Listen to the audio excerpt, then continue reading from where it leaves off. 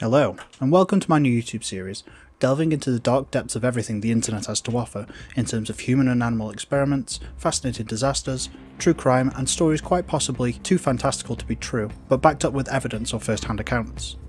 My name is Ross, so sit back, relax, and allow me to regale you with the first of our case studies. Our first case is known as the monkey head experiment, and after hearing about this one I felt inspired and compelled to begin this series. I mean, it's truly incredible and just shocking. And while it does focus on animal mutilation and experimentation, the results from these experiments really did change the face of human transplantation, leading to the invention of new anti-rejection drugs and new procedures. So while the experiment is definitely objectively unethical, a lot of good did ultimately come from it. Whether or not the ethical sacrifice was worth it, I'll leave up to you. This case begins in 1970 with a surgeon by the name of Robert Joseph White and his infamous monkey head experiment.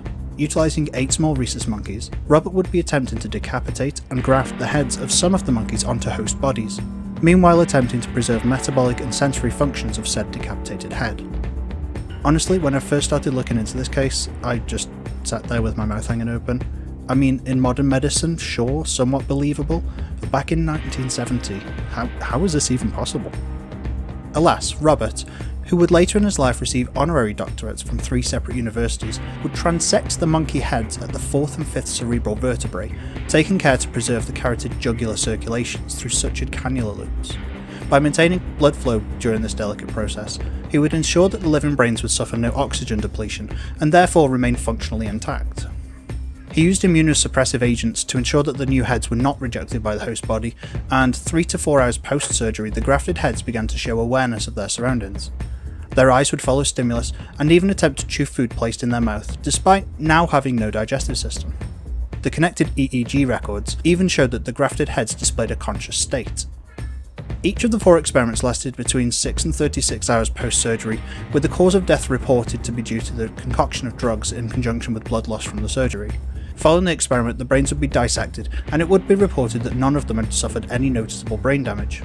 There have been other experiments similar to this case.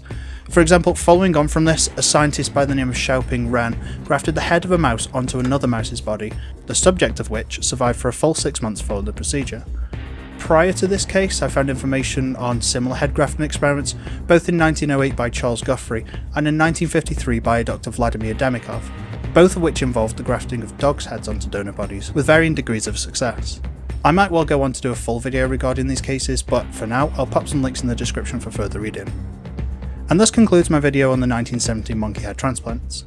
I hope you found this as horrifyingly fascinating as I did, and hopefully it was presented in such a way that you'd like to see and hear more case studies. As this channel is just starting out, I'd be extremely grateful if you'd like and subscribe to the channel, and keep an eye out for future content. Stay safe, and see you next time.